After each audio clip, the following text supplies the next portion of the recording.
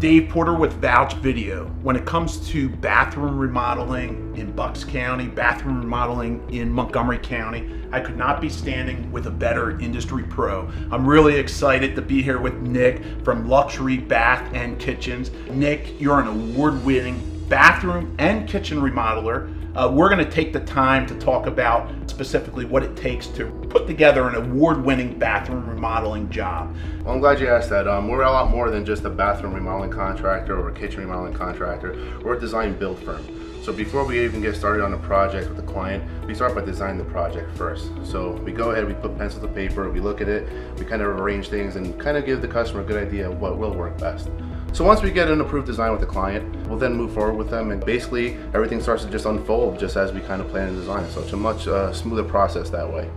We've read the reviews, your care for the customer, really straight through each and every review, we're seeing that kind of genuine care. You have award-winning designs that are out there, really amazing craftsmanship. Where does that heart and care come from? That comes from a long background of being in the remodeling industry and then hiring the right people to work with you. So all of our designers, everyone's career oriented. These people have long time experience, and we put them through a pretty grueling process before we actually bring them on board and start working with us. Your company does work with all size budgets, but at the end of the day, you really care for each and every project, right? We care about every single customer. We run about 5 jobs simultaneously currently, and we do that by having the correct office staff handling the correct parts of the project. Basically, we have production management, and then we have project management, and everyone has their own job, and we make sure that the customer always feels like the job is being tailored towards them and that they have immediate contact. So when you give us a call, whether you're scheduling an appointment to come have us do a consult, or for mid-project you have questions, you can call anytime. Someone's there available to answer the phone.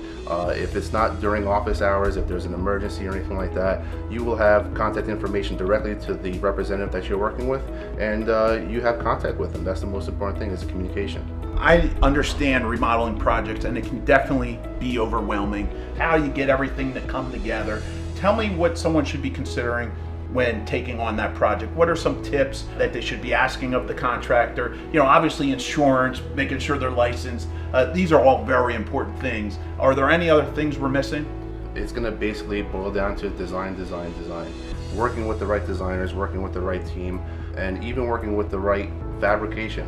You know, when we get our stone fabricated, we know who we're working with, we know the quality of their workmanship, and we're going to talk with them back and forth and kind of present them some of the ideas that we're working with and let them know colors and textures that we're working with, and they're going to kind of respond back to us and let us know what should work or what shouldn't work, and then we kind of all meet all together with our clients and we basically hash out a final design project. And this way you're not kind of fishing around mid-project and say, oh, you know, I didn't think about what color my wall should be or what color my countertop should be. We get that all solved from the front end.